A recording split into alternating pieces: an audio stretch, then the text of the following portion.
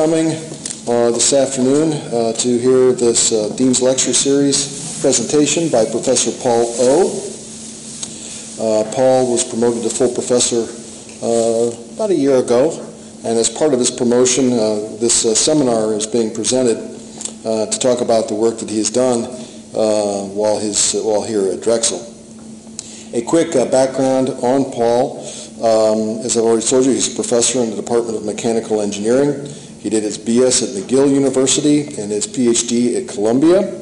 He's won a number of honors, including from the NASA Jet Propulsion Lab, the Naval Research Lab. He's an NSF Career Award winner, among others. Paul has served in a number of capacities at Drexel University. Most recently, he has been leading our DARPA Robotics Challenge, which has been an incredibly successful project, and was featured actually at the last board meeting where Paul put on a heck of a show. Paul will be talking today about his work in robotics, and I will turn it over to Paul, hoping that we will have a chance for some questions and answers at the end. Okay, thank you, Paul.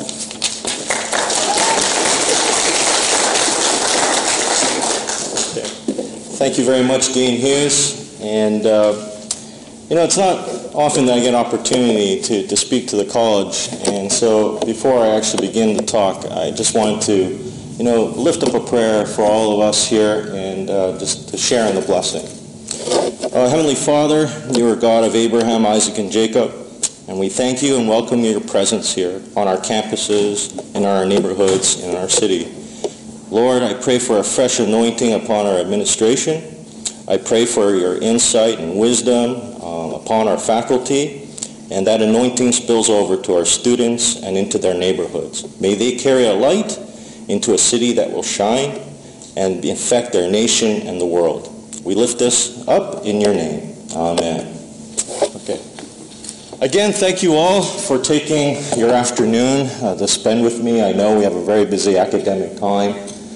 But it truly is an honor to be able to come and share some of the work that has been done in robotics here at Drexel. And I decided to call this talk Passing the Tipping Point. Okay? This is something that comes out of the President's Office of Science and Technology Policy. And it talks about disruption and transformative research. And one way of thinking about transformative research is things that lead to new products or new services.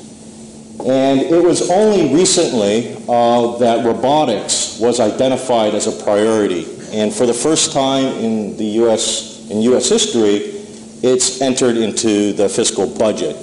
And that's great news. But it also comes on the coattails of both Asia and Europe that have seen robotics as an economic engine and have been doing so over the last a decade, possibly even 2 decades. Okay, so it's good that we're finally here, and this memo that was issued out said that we're nearing a tipping point, and hopefully you will agree with me that we've already hit the tipping point.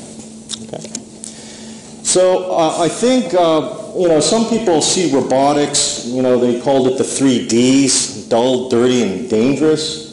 And I really call that yesterday's view. Not to say that it's not relevant anymore. Indeed, we are seeing robotics continue to have impact in manufacturing, in search and rescue, humanitarian assistance, and of course, you could buy these things for cleaning and carpeting or vacuum cleaning. I would say that perhaps about maybe almost a decade ago, we started to see a second wave, and we see a much broader role of robotics beyond dirty, dull, and dangerous, and this is just kind of a listing. We could start to see more and more robots in surgery rooms.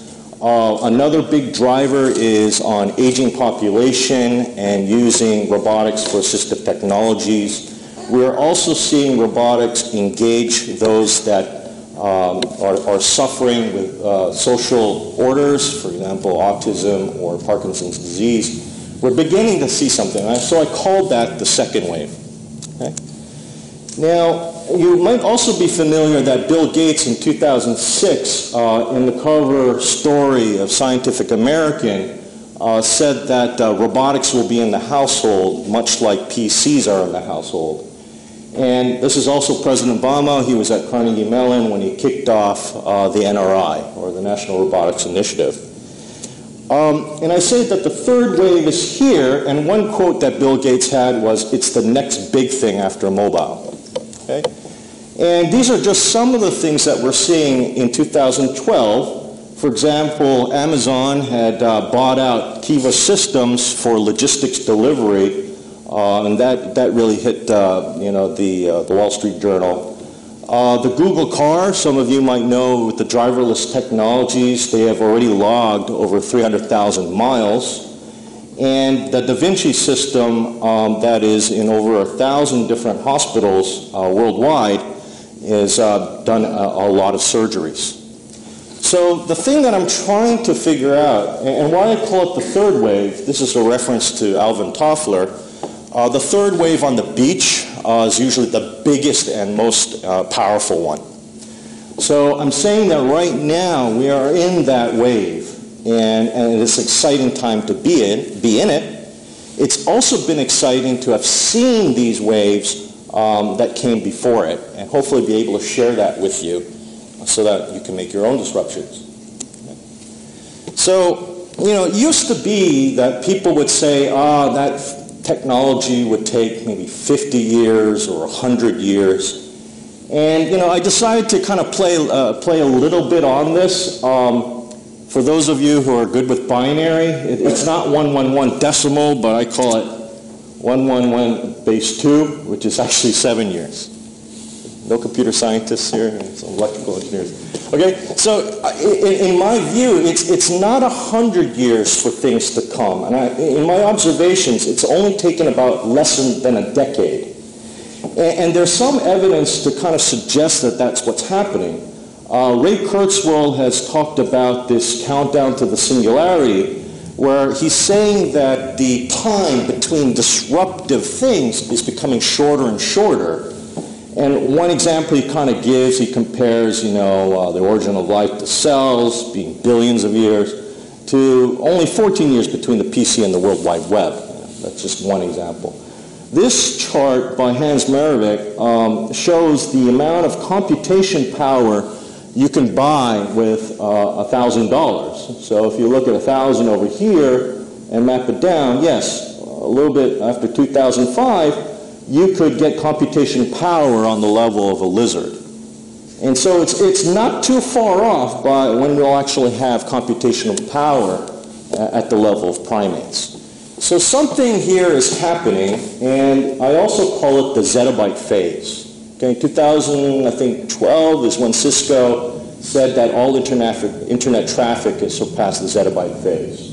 Okay, this is 250 billion worth of DVDs. Okay, this is another kind of tongue-in-cheek chart that I like to show. I know it's a little hard to see, but here's the website. And it talks about the extinction of technologies. And so, for example, in this arrow right here, around 2014, they predict getting lost is going to be extinct. Okay? And there's some other things like the floppy drive, that went extinct, VHS tapes, that went extinct. Okay? Things like, hey, 2019, libraries, because everything's going to be online. The traditional idea of library might go extinct. Copyrights, I didn't make this up. This is kind of what they've kind of put out on that website. But I found this kind of funny. 2050, ugliness. And even death might be extinct. Okay, I usually get a chuckle when I highlight that. But, there's some things that are kind of out there. For example, we all know about the movie Avatar. But in fact, the Department of Defense is actually engaged in research projects to try to have this embodiment that goes beyond your physical morphology. The other thing was this DARPA Robotics challenge that Dean Hughes kind of alluded to. I'll talk a little bit more about that. But it's really pushing these technologies, and I believe that this idea of 7 years is going to be quite something to think about. Okay? Another thing I think that makes things a little confusing is what I call the erosion of boundaries. For example, it's unclear these days if you're paying for a product or a service, right? And cell phone is a classic example of that. In social media, we sometimes consume it, so we're users, but often we're producers of it as well. Many people think of Amazon as just a book company, but you know, it is the one company that Google is quite scared of, because Amazon is an information company, so they make that effort to scan all the books out there. Walmart, yeah, believe it or not, the store that you go to get your supplies has perhaps the most sophisticated geo-navigational system out there. Any kind of outbreak of a flu realigns, redirects all the global supply chain management to deliver the aspirin, the Kleenexes to these stores. These are just some maybe familiar quotes that have been said over the years. If you're very quick with the mental arithmetic, what you're seeing is the difference between these times getting shorter and shorter, so that I think futurologists are having a very hard time being able to predict what's going to happen in, let's say, the next 20 years, because they could very quickly be disproven. Okay? So, you know, I think it's important to think about what's going to happen in the next 7 years. I have we have what we call senior send-off. And I often have a chance to talk to the seniors as they're beginning to commence and to leave our campus. And I tell them that there's a generation gap. And they look at me and go, yeah, you're old, right? But then I say, no, you have a generation gap with the freshmen. Okay? And my colleagues here, if you're teaching freshman design, you can do this experiment too. I asked the seniors, what search engine do you use? Okay. And they looked at me like I'm from another planet, and they say, of course, it's Google. Okay. And I go, yeah, you're old, because I just pulled the freshman class, and their answer is not Google, it's YouTube. Okay. I don't know why. Maybe it's something about they rather watch things than read things. I don't know that, but you could try that experiment. I asked the seniors, what social media do you use? Again, they look at me a little bewildered, and they say, oh, Facebook. So that's not what the freshmen are telling me. They're using Instagram. So even though they're biologically only different in 4 years, what technologies they're used to is generations apart. So this is what I mean by zettabyte phase. This is what I mean by disruption. Okay, so I've been here for a little bit over 13 years, and as I kind of glance back of what I've done, I always thought it was somehow taking my curiosities of things and how they've led to societal impacts. And there were 3 things that had a watershed moment in my time here at Drexel. And you can kind of guess them. The first one was 9/11, then there was Hurricane Katrina, and then there was my time at Boeing. Okay, and I'll discuss that a little bit. Okay. So, after 9/11, I was, it was a really, if you could think back, there were a lot of students, some of them enlisted, but a lot were asking the question of what they can do. And, students approached me and said, was there any way we could use robotic technologies to make a difference? And then we had a conversation with Amtrak. And if you also remember at that time, there was this biocontaminant scare, the anthrax, things like that. And their concern was if those bioagents were released on the trains, especially as they go from Washington all the way up to Boston, and then, this infections are spread out to their neighborhoods. With 25% of U.S. population being here in the Northeast, you could quickly cripple the nation. And so at that time, we were looking at how could we use, cameras that might be flying because of news agencies. There might be cameras within the building. That how could you take that information and provide situational awareness, both rapidly vertical and horizontal, up the chain of decisions and across the first responders. And you can kind of see, this was a Palm Pilot, okay? It was an old PDA at the time. But this is kind of what started our lab in trying to make some sort of impact. Okay? That following summer, I spent time in Pasadena, and they were using my computer vision background. What they wanted to do was to take these new aircraft, they called unmanned air vehicles at the time, and see if they can land on the side of a roof so that they could provide situational awareness. Okay? They were also interested in this, of course, in trying to land spacecraft onto meteorites and asteroids where there is no GPS in outer space. So how could you use computer vision techniques to do that? So, I came back after the summer and I wanted to continue this work, but, I said, it's the fall, it's going to be winter soon, I'm not going to be able to fly aircraft outdoors. But I was walking around in 30th Street Station and I was saying, well, I see these pigeons flying around here, can't we make aircraft fly in here? Okay? And at that time, there was very little data on how to design aircraft that fly extremely slowly. We understand how to do airfoil design at high speeds, but not at really slow speeds. Okay? So this is why I came up with this idea that we need to capture that data, and I proposed this test rig. Okay? This was also about a time where, in 2001, Congress had issued this bill that said by 2010, 1/3 of all the aircraft are to be unmanned. Okay? Looking back, it looks like this is being realized. You see these familiar aircraft like the Predator and the Global Hawk. But for me, I said that search and rescue work, it's happening, be it in a forest or in and around buildings and possibly in caves and tunnels. Okay? So we can't fly these type of aircraft in these areas. What we need to do is create something smaller. But it's even more challenging because you have probably very poor GPS, very little communications, and there's a bunch of obstacles. So this was kind of the framework of what I was trying to, preach out there as an area that we should look at. Okay? And so, I put together, this concept video.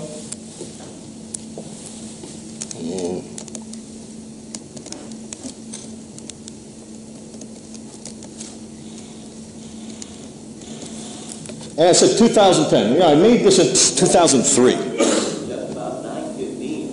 One last check of your local traffic. That tie up on Route 22 has finally been cleared, and the traffic is now moving along smoothly. It looks like it's going to be a beautiful day. So I wasn't trying to be, overly dramatic, especially in the wake of 9/11. But be it an industrial or a natural catastrophe, or God forbid a terrorist one, how do you want to keep people from harm's way? So in this notional concept that I had is that, okay, you would have these UAVs, they would go out in what we call forward area coverage.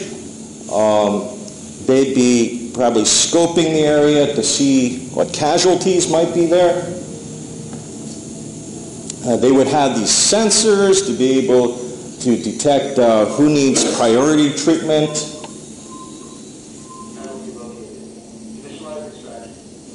And then you could possibly have this information fed to ground robots.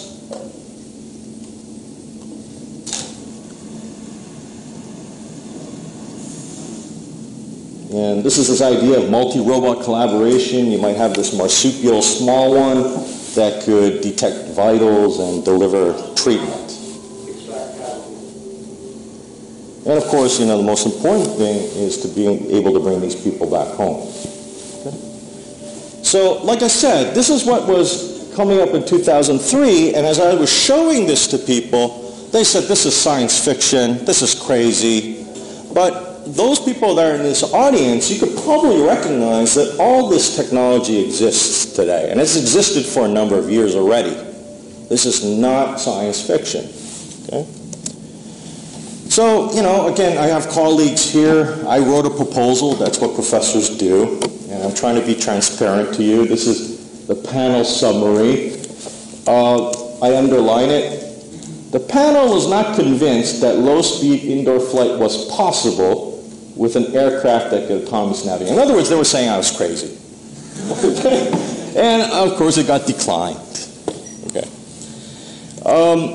Well, you know, nothing like that to have a challenge. So, you know, I wanted to prove that, yes, you can design low-speed aircraft. And that's something, of course, we all know now. You could probably even get it at your local Radio Shack or Toys R Us. But back in 2003, the idea of making aircraft extremely light, small, was unheard of. Okay? This is a computer mouse. Today's computer mouse all have that red LED, right? That's called an optic flow chip. Before then, there was a mouse with a little rubber ball on it. Okay? But back in 2003, the optic flow chips had just come out. This is, I cannibalized it to get the chip. If I could put it in the nose and on the belly, I could use optic flow to do obstacle avoidance and altitude regulation. Okay? This video that I just played was, depending on an obstacle, we're going to do what we call bang-bang control, you know, turn left if you see something. This is an example that we did with one of my partners. We launched this aircraft into a cul-de-sac of trees, and optic flow, it said, okay, I'll keep on turning until you don't have any more obstacles. So it almost seems to kind of validate what insect biologists have called, you know, optic flow, and this is what the honeybee uses to navigate. Okay. So, you know, I wrote a proposal again with this data, and it was only about 6 months afterwards, and I like this one. Okay, agree that out-of-the-box proposal topic is an exciting area. Okay, there's still concern. Okay, but it's worth pursuing. Okay, and it was awarded, and it was highly competitive. I don't know what the lesson is. Maybe I think it's about time, okay, persistence. But it's interesting how in only 6 months the views can change. Okay? So with that work that started about 2003-ish, I have been able to carry this out, ask bigger questions. How do we get UAVs to do these much more complex tasks? Okay? Especially, how do you land with the presence of fog and brownouts because of kicked up sand? Okay? I led a number of workshops that brought a lot of stakeholders to the game. I started to work with some of small businesses in developing autonomous cargo transport with the Chinook, as well as to create flying metacraft vehicles. Okay, so, you know, those were things. That's called dual-use technologies. We also deployed this in Hurricane Katrina. Some of my students went out there to do post-hurricane mitigation. The third watershed moment was when I was invited to the Boeing enterprise to spend a summer. Okay? And I thought it was because of all this dual-use UAV work that I was doing. But I learned that they selected me because of my international background. In other words, I had spent time abroad in Korea. I did graduate school there. They said that because Boeing is a global company, and the fact was that this is a big issue for our schools. What I learned was that, less than 3% of American science and engineering students spend any significant time abroad, you know, excluding tourist travel. Okay? But by comparison, over 50% of European and Asian students leave their continents. I'm not talking about a French student going to Spain. I'm talking about them going to South America, okay, or a Japanese student that's going to Germany. Okay? And I made the mistake in my report out to Boeing, and I called Boeing an American company. The vice president stood up and says, "No, Dr. O, Boeing is a global company." Okay, and I thought, oh, this is just semantics. I made the same mistake when I was in Korea talking to Samsung Electronics. I called it a Korean company, and they said, no, Samsung's a multinational company. So I think there's much more than just semantics. And in fact, that's what we're seeing. The national academies have said that we really need to equip American science and engineering students with global skills. Okay? So this also happened that the National Science Foundation had set up a very large program called Partnership for International Research and Education. And I felt that this was something very important. But there's no way that I could get like an aircraft into Drexel to study global design. But I said, you know what? Maybe we could use one of these, a humanoid. Okay? And the idea was, okay, humanoids also have challenges of power systems, control, computation.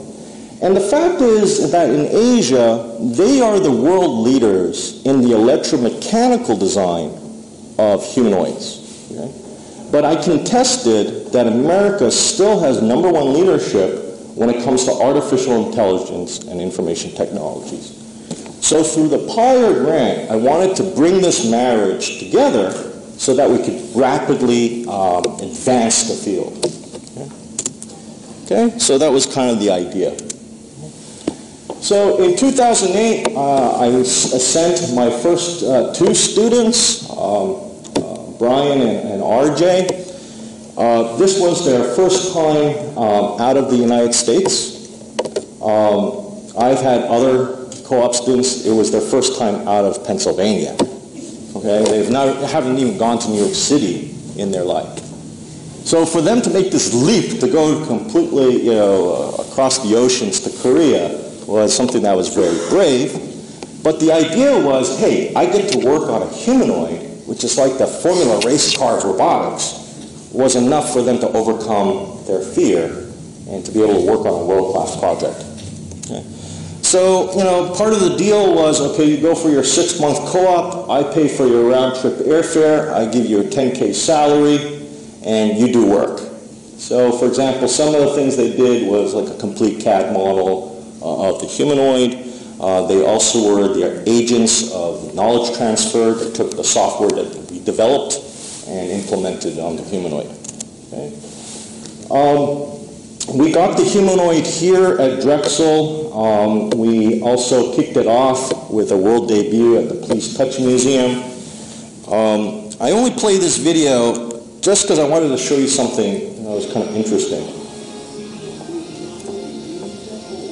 Humanoids are taking over Philadelphia thanks to Drexel University researchers. This is Jamie Hugo, the highly advanced robot played Simon Says with kids and parents of the police. Okay, watch this. Okay, the kid's pushing the robot. Okay. And it kind of made me learn something. Okay, I've had to give demonstrations to 5-star generals, captains of industry, but the audience that I scared of the most is like the 8-year-old kid. Okay? Without any prompting, they just decide to push things, kick the leg just to see if it could stand. And what was also historic about our demonstration is that we did not separate the public from the robot. We brought the audience on stage with the robot. For those of you who know about humanoids, Honda Asimo, you will see rarely, almost never, engagement of the humanoid with people. I understand Honda's concern, liabilities, and things like that. But my philosophy is that I don't want the technology to be scary. And it's important that they interact with the robot. And because of this lesson, it really taught me to start to think about social, human-humanoid interaction and making sure that safety is a concern. So the Pyre, was a 5-year project. I'm happy to say it is one of NSF's national role models. They point to our project. We've logged over 5 person years. That was through the help of sending 10 co-op students to Korea, each one of them spending 6 months there. We spun out a lot of things. Some of you might be familiar with the Darwin miniature humanoid. That came out around 2009 as a product. That was a direct outcome of our project. We called it Mini Hugo. It was transformed into a product. Again, thanks to our co-ops that developed the CAD models, the operation manuals, that KAIST was able to turn this humanoid into a product. And Drexel is one of the first customers, and we acquired 6 of them. Okay? So these are just things of the transformative research examples that are leading to new products and new services because of research effort. So, another thing is that, my colleagues in robotics says, hey, Paul, you're a UAV guy. You were the leader of the field. You were far ahead of everybody else. Well, why are you doing humanoids? And, I told them, well, it's, educating and training our students to be international, global workforce is important. But what I also started to tell people was that humanoids and UAVs are very similar. And again, they looked stunned. They said, what are you talking about? The things in working in humanoids is when you start doing manipulation, for example, carrying things or pushing or even trying to drive, you start to have a destabilizing effect. Okay?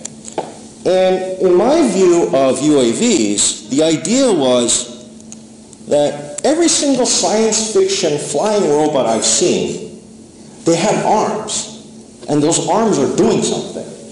So, this concept video, I have it arms, and maybe it's doing bridge repair, okay?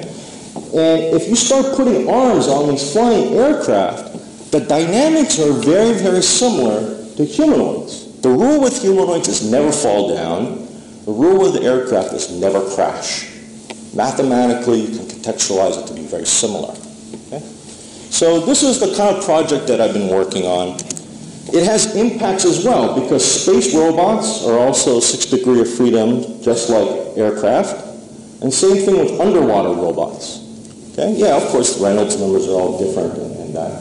But this idea of being able to physically interact with your environment, with these flying, swimming, spatial aircraft, is something of interest. And this is what I've been promoting most recently.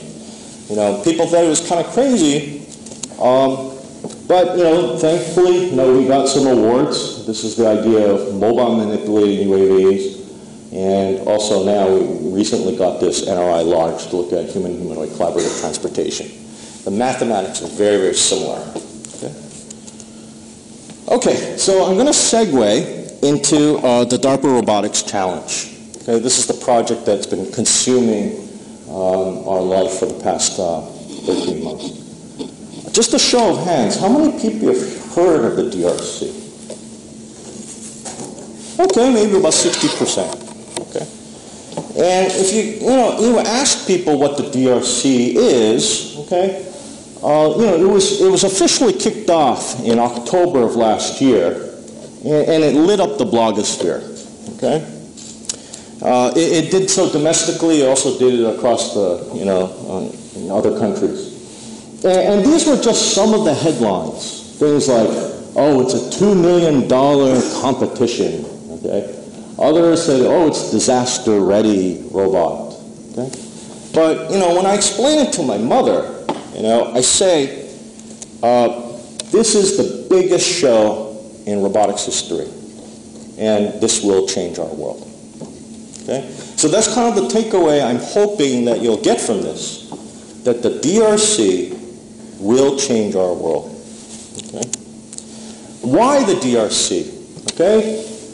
Because of the tsunami that helped and that happened in Japan in 2011, the tragic thing was that if you could have just simply turned off the valve or flick a switch or attach a hose, a lot of the catastrophe that came after could have been averted, or at least mitigated. Okay? For Japan, this was almost kind of a time of reflection.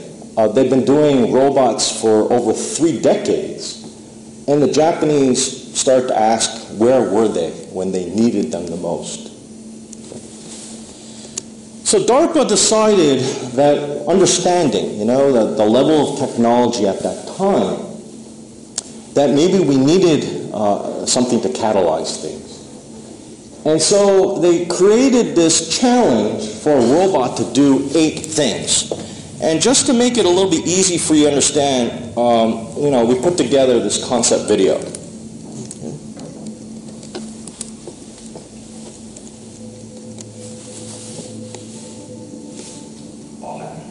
Okay, now I'm saying 7 years from now, year 2020.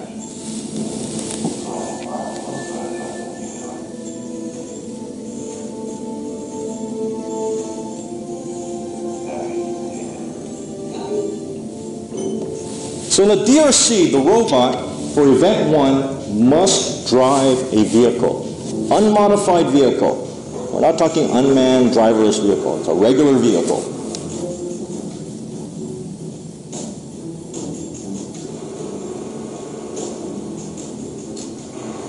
Okay? You have to understand this might be a biocontaminated, radiated area. You don't want to send people there. It might be devastated, so there might be debris. So Event 2 demands that it walk on rugged terrain.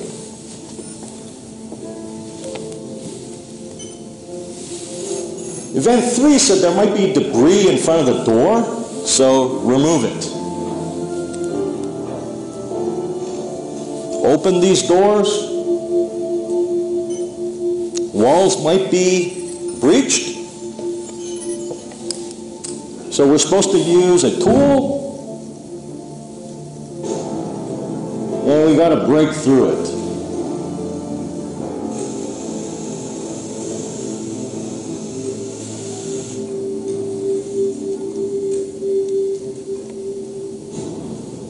Okay. Next thing is we have to climb a ladder. We got to find this valve and turn it.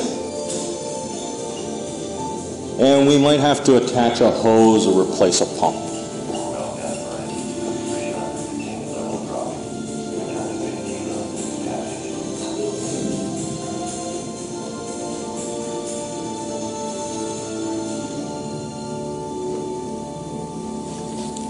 Okay?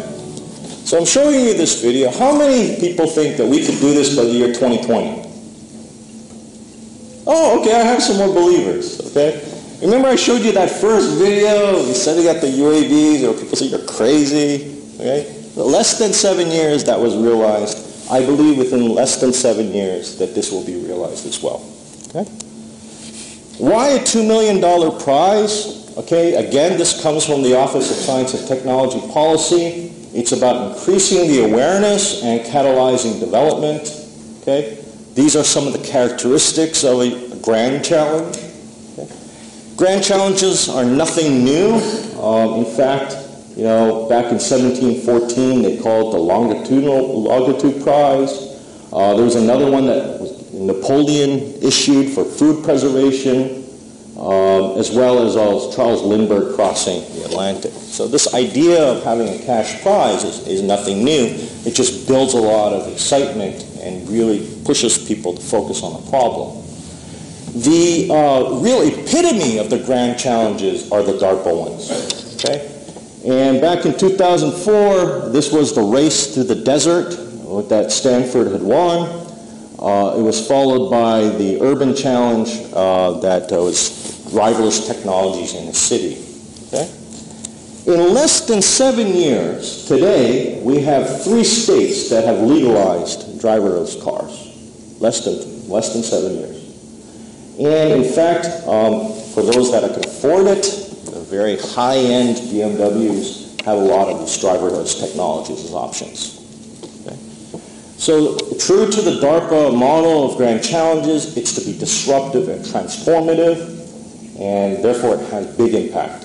Okay? Okay. How do they do this DRC? It is quite an event. Okay? To simplify things for you, basically there's two ways to look at it. Okay?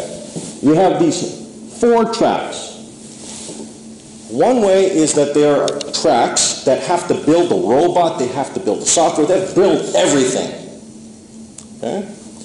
There's another track where, hey, you just have to do software and DARPA will give you a robot. Okay.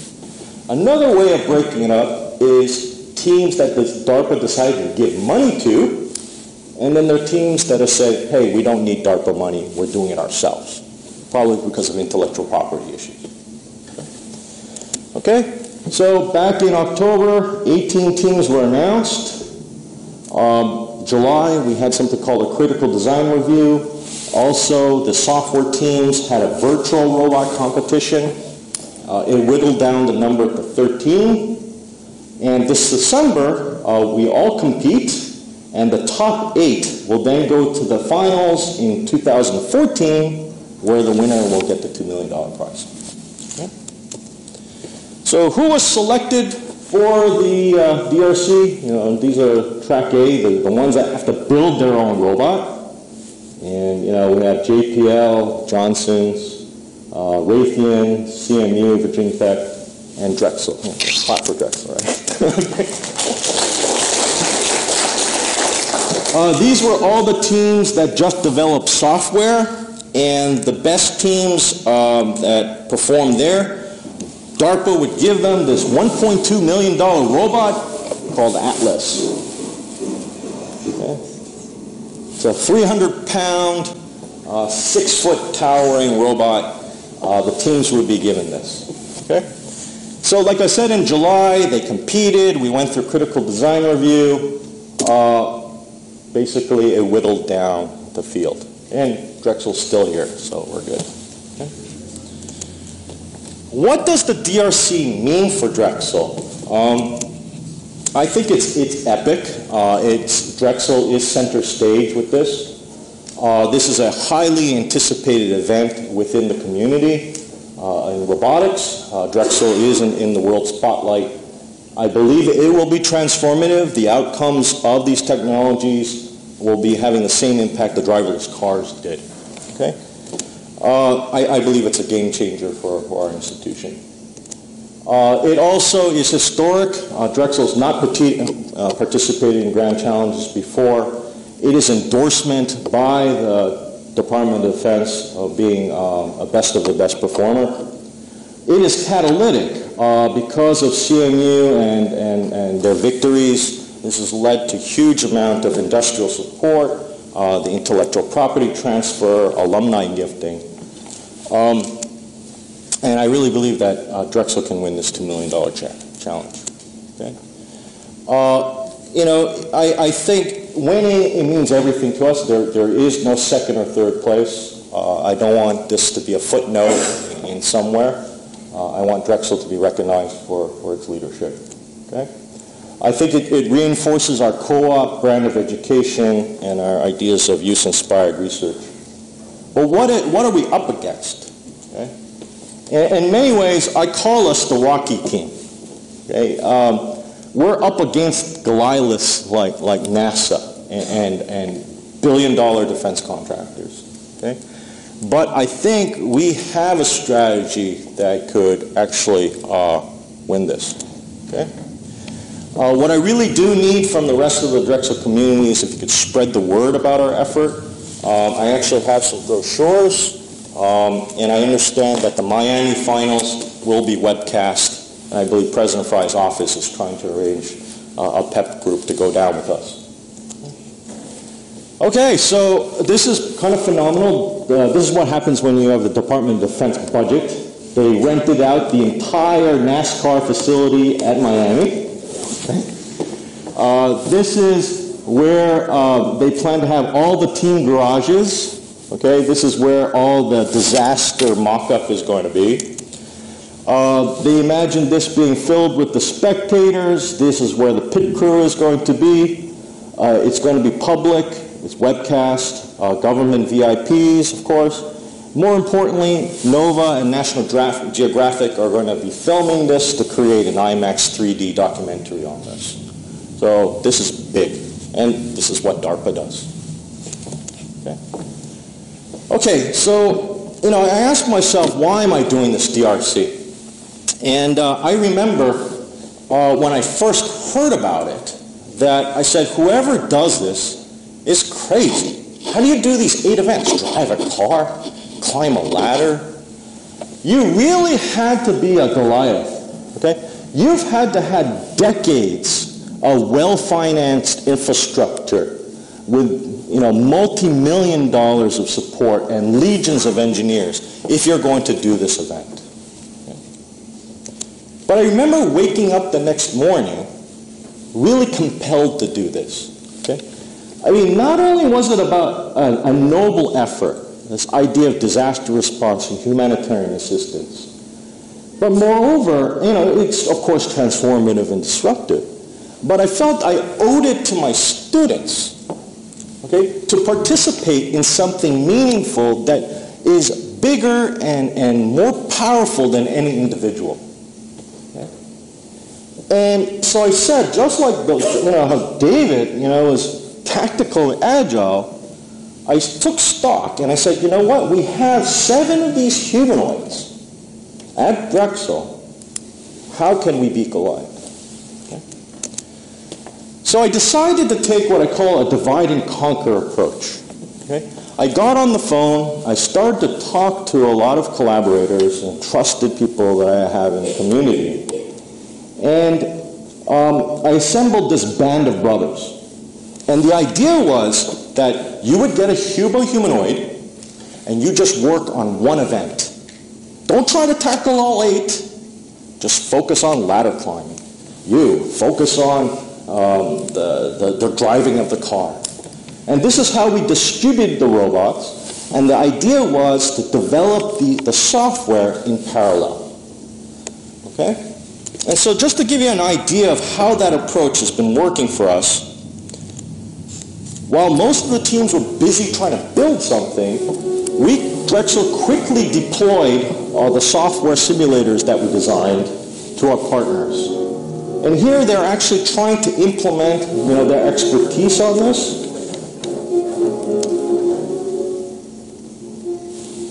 And then we also shipped out the humanoids. We gave them training. And here, you know, they're trying to apply their approaches. But, you know, they're starting to realize that some things work, some things don't. For example, maybe the legs are not long enough. The torso might not really have that range of motion. And maybe even the hands might not be strong enough. But this is stuff that we all knew. But we created the wish list, and we told our partner in Korea what needs to be updated. So within about a month, they created a new CAD model for us.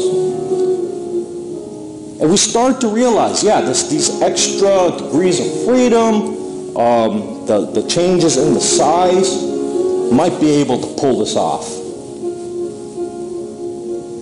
And we called it the Beta DRC Hubo.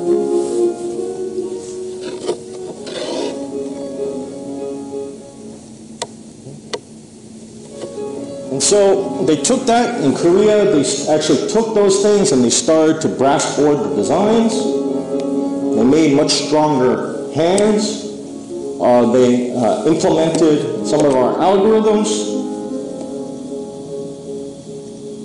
And most importantly was the idea that we could rapidly upgrade our existing humanoids. And this is also a command and control center that we built at Drexel. It's in the Armory. And we also built a mock disaster scene. If you ever go to the Armory, you can actually see it. Okay. Now, another thing that we did as a David approach is that summer is a great time for students. They don't have classes. Okay? So thanks to Drexel, we secured the dorms. Okay? And for 10 weeks, they consumed the Armory. They ate together. They lodged together, they took over classrooms, they were sharing code, They were pulling all-nighters. And it really was a time for us as a team to build morale. And these are just some of the outcomes. This is, you just saw the humanoid driving our surrogate vehicle. It was the golf cart. This is the DARPA vehicle that we must use. It's a Polaris utility vehicle. Here we are actually implementing the rough terrain walking. So we're slowly coming together on this. And these are the outcomes of the summer. Here we are climbing the ladders and turning the valves and working on the fire hoses. Right now, my team is engaged. We are pretending we are at Miami. We are doing mock trials. We do this to get performance statistics. We want to know how many points we can get on the scoreboard when we go to Miami. This is the grading chart that DARPA will be using. The 65 days, well, now we're about 50 days left. Here we are still continuing to work on driving. This is amazing. Our partners in Indiana are teleoperating the robot over the internet, or the robots in Philadelphia. This is doing it out of Worcester. And this is a humanoid that's also at Georgia Tech. The Georgia Tech crew is working on it there. And this is our hose attack thing. Okay, another thing is that DARPA wants to create this to be like March Madness. They want you to amp it up. They really want people to get excited. So they asked us to personify robots. Okay, each team has to personify it. And I said, you know what? Hey, we're Philadelphia, Rocky, underdog. This is iconic, okay? And Miami for us is kind of like our Cinderella story, okay? And so, you know, that's the theme I'm going with. And those in robotics who recognize this as Boston Dynamics, these went viral on YouTube. But we're showing our Hubo can kind of do our own stuff.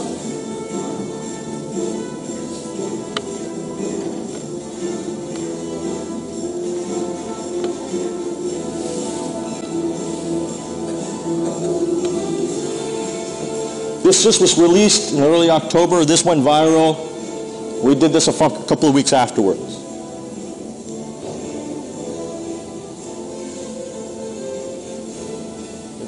This is iconic. This is ours. Okay. But again, what I like to talk about, you know, as cool as building robots are, that's not why we're doing this. Or at least that's not why I'm doing it. It's much greater than that. To me, it's about disaster response. And I think our students talk about it the most. So basically, we've been given 1 year to get one robot to do 8 tasks, none of which have been performed reliably by any robot ever. We got involved with this challenge because it's critical trying to do disaster response and humanitarian assistance. There are any other university members across the United States and Korea. And I said yes immediately because it's one of the projects that's probably going to choose both sides. The potential for robots to replace humans in disaster situations is really amazing. I grew up here in New York, and I think people who are from here have very special appreciation for the job that first responders do. Because human lives are very valuable, means a lot, I guess, that we're actually doing something that can be applicable to the real world and something that can actually change the world for the better. I've been amazed at seeing how people come up with different ideas, different designs to solve the same problem. But it's also been really impressive and inspiring just to see how crazy and amazing all the teams are that have been involved in this challenge. So in this regard, I feel very excited and very fortunate to be involved in this competition.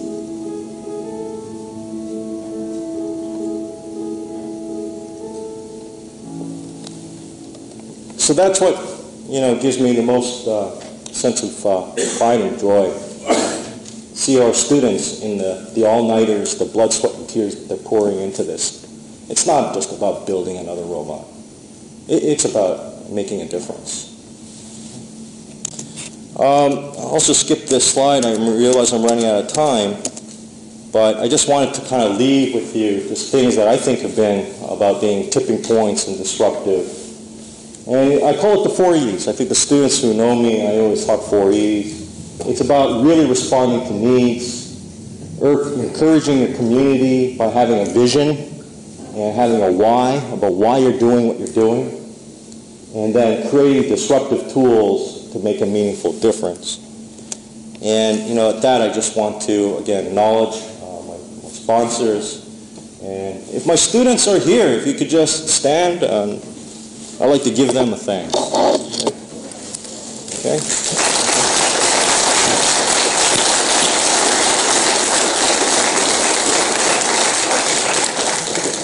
Wish us all the best in Miami. Thank you very much.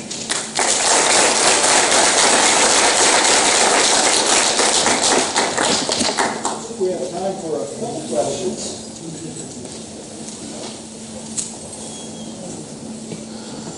Yes, sir. So, as I understand it, you actually have to make the robot. So you're showing us prototypes, but you have to assemble it, or you're going to have them done in Korea? So yes, we actually have the robots. You saw that we had 7. Those were Hero Pluses. But you also saw that they were not sufficient to do the task of the DRC. And so we retrofitted them to make them bigger and stronger. You're not allowed to have them made for you in Korea, right? No, absolutely. No, there is no restriction like this. We are an international team. We are global.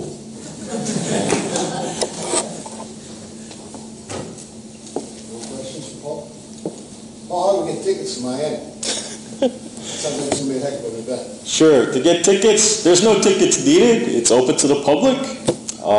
And I think the Provost's office, as well as the Board of Trustees, is going to try to arrange something. So maybe it'll be a bus. But it's Miami in December is not a hard sell. Okay. Well, if there's no more questions, thank Paul one more time.